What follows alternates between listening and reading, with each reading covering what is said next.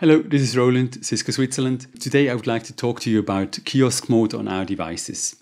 Why is this important? Sometimes less is more. Sometimes you need less functionality to cover your use case. So in this case, we don't need all the features and functionalities of our devices.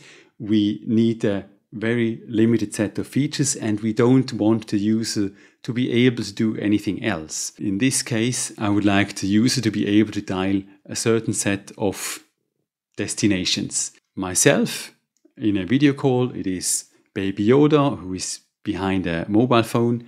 It is Teddy Freddy, who is on a video device as well. And it is an emergency number, which is the phone number of a doctor, for example. Let me show you how this works. I dial myself in a video call, mute myself, and I'm here on the other side of the video endpoint. The second number, that would be Baby Yoda, that's a mobile phone.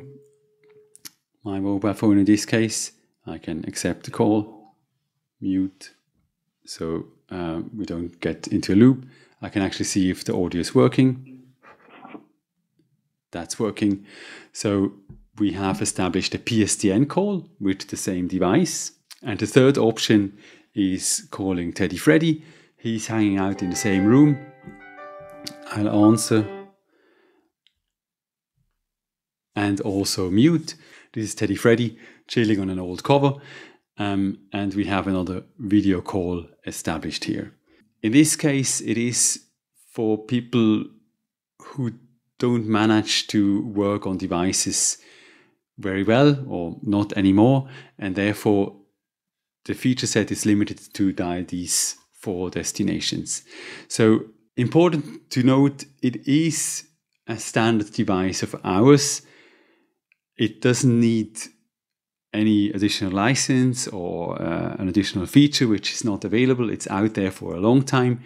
It is kiosk mode which is enabled, and you add a URL to point to a web server you manage, and you can also adjust if you like. So you don't even need access to the device. If you would like to change something, you can just change this website. So it also scales very well.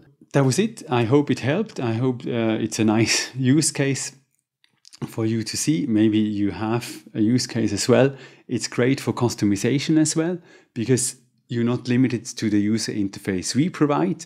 You can also use your own user interface on our devices and use basically our feature set in the background as well. So thanks a lot for watching, and looking forward to see you in my next video. Thank you. Bye-bye.